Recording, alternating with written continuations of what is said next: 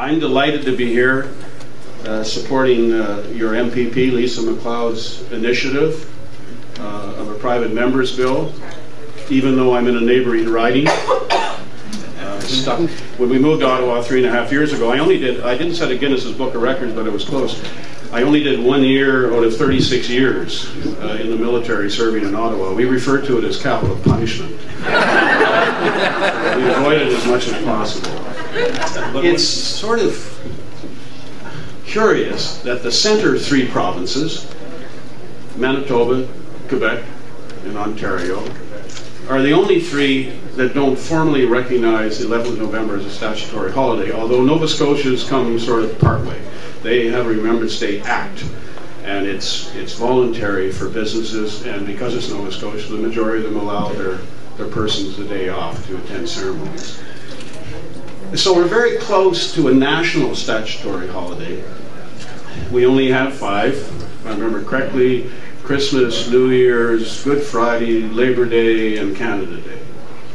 And ultimately, presumably, we will soon get to the point of a national statutory holiday. Now, there's been some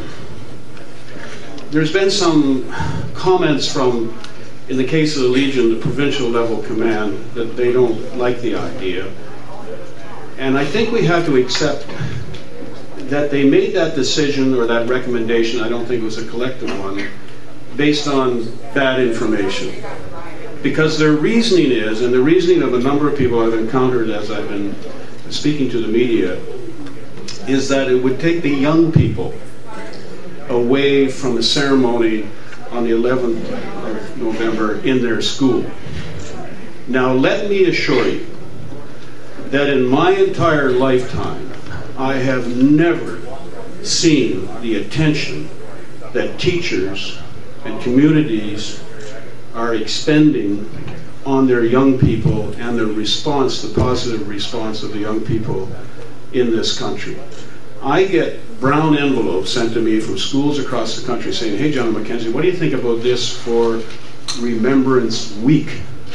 Comrades, it is an absolute humbling moment for me to be here today with Major General Lewis Mackenzie, one of Canada's greatest peacekeepers, someone that I know current military and past military look up to.